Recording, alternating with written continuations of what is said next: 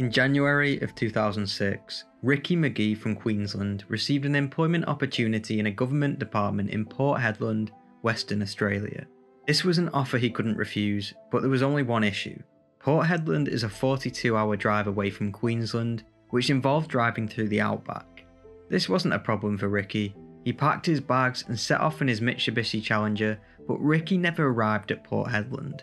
Instead, the following 71 days would be the beginning of an extraordinary chapter that unfolded as Ricky got stranded in the outback with no idea where he was, no food, water, or shelter. So what happened to Ricky Megee, and did he survive? This is Wrong Turn, stranded in the Australian outback.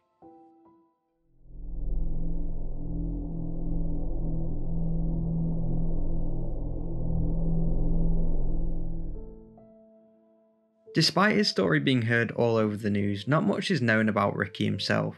We do know he was born in Gippsland, Victoria, in the early 1970s, but his family moved to Melbourne when he was young.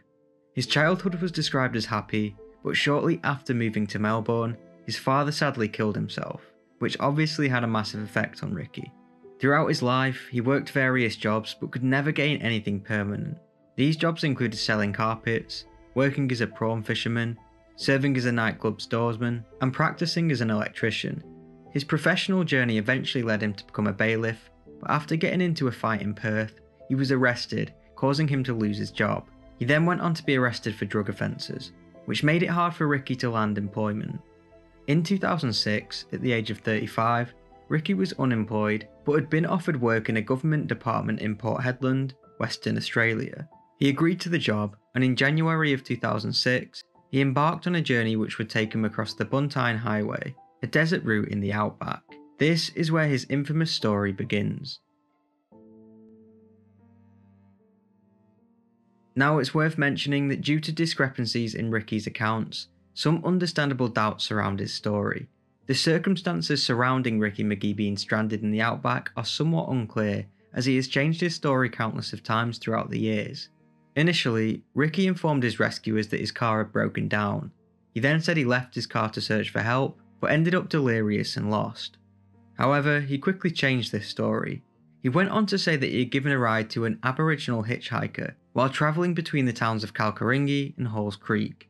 He claimed that at some point on the journey, he asked the hitchhiker to get him a drink out of his fridge, and he believes that the hitchhiker drugged him and left him for dead, stranded in the middle of the desert.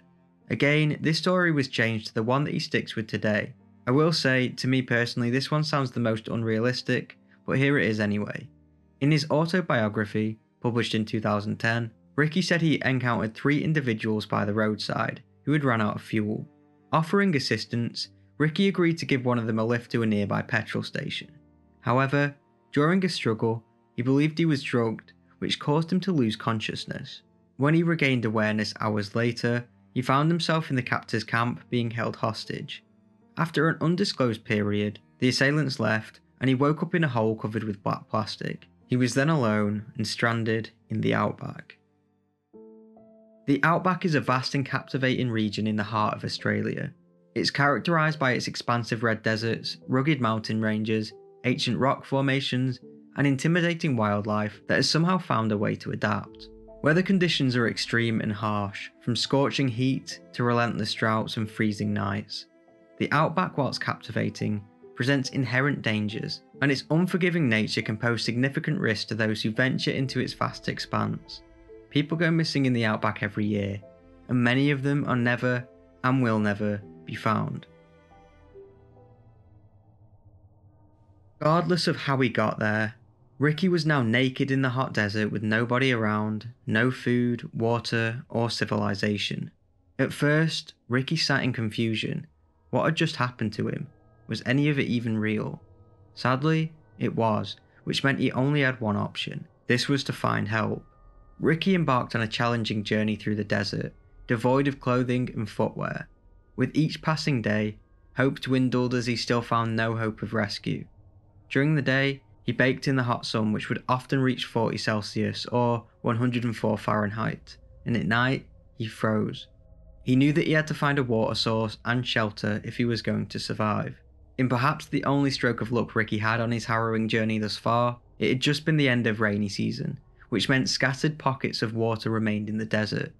After a few days walking in the desert, Ricky found a small dam, which he made a makeshift shelter next to, and decided to rest.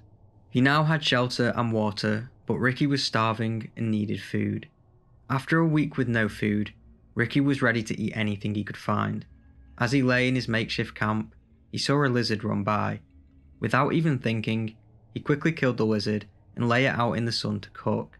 At this point, he couldn't be picky with what he ate, and he certainly wasn't. He ate anything from lizards, frogs and leeches to wild plants, which, in his own words, if it tasted good, he ate it.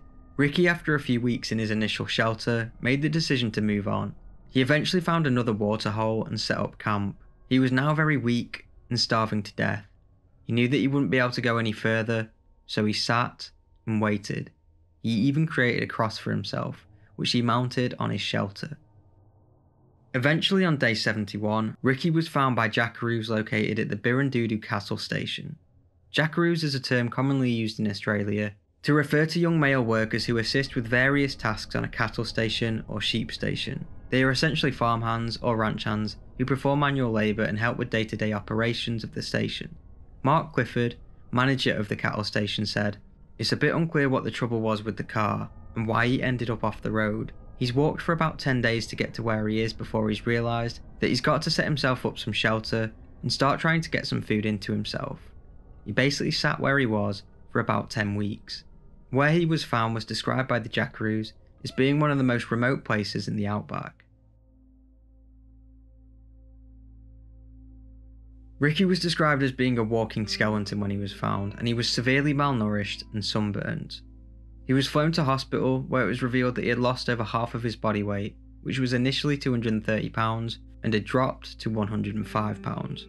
Despite this, because Ricky kept himself well hydrated throughout the ordeal, he was in surprisingly good shape, all things considering, and didn't require any serious medical attention. He discharged himself from the hospital 6 days later. Following Ricky's ordeal, the Australian media raised doubts about certain aspects of his account and reported his attempts to sell his story to commercial television stations.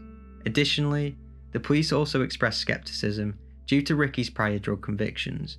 It was confirmed that he had survived in the outback for a huge amount of time, but how he got there is still up for debate. It was also noted that Ricky's car was never found. In 2010, Ricky released the book Left for Dead: How I Survived 71 Days in the Outback, which details his experience. I'd love to know what you think about this case because it is a crazy one, and how do you think he ended up there? Let me know what you think about this case in the comments below. This is not an AI channel, I do all of this myself, the research, writing, editing, thumbnails, etc, and I upload every Thursday. So if you enjoy my work, make sure to leave a like and subscribe for more content, and I will see you in the next video. Thank you.